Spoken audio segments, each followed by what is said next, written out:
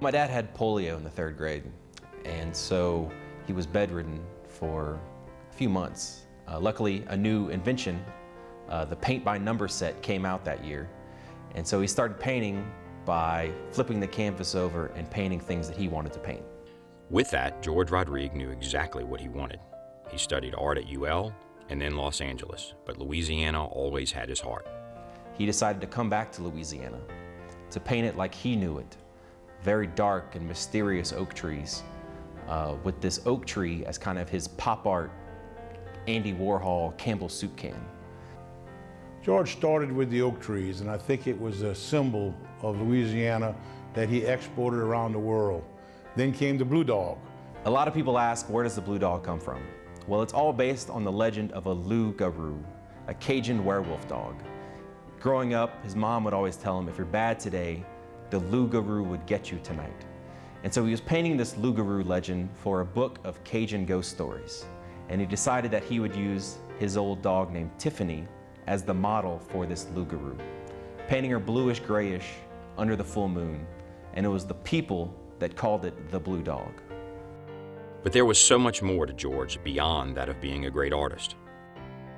George is larger than life, a heart of solid gold, and an infectious laughter. George is a great artist, a great husband, a great father, and more importantly, a great Louisianian.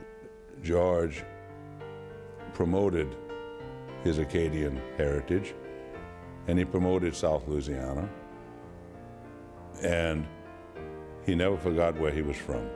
He was a deep, deep thinker and a deep feeler, and many people didn't see that side of George. In 1994, George was honored as the king of the Mystic Crew, and one never knew what to expect. Instead of showing up in a tuxedo, he showed up in a black leather coat with a blue dog t-shirt.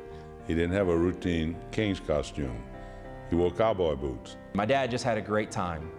From what I remember, yes, he did. He sure did. I think everyone remembers him flashing the crowd his red undershorts that he was wearing that day as king. It was, truly was a unique, wonderful experience that he really enjoyed.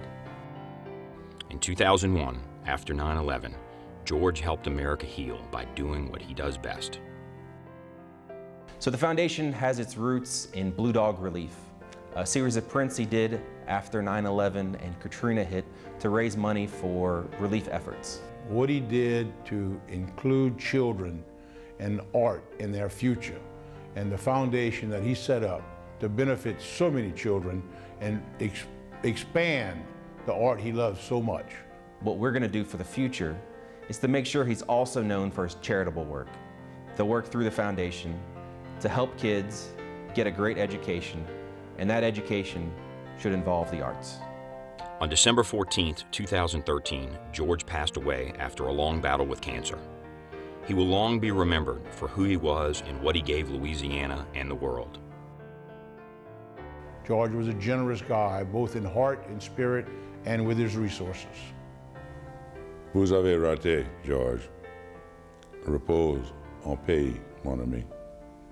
Bonsoir.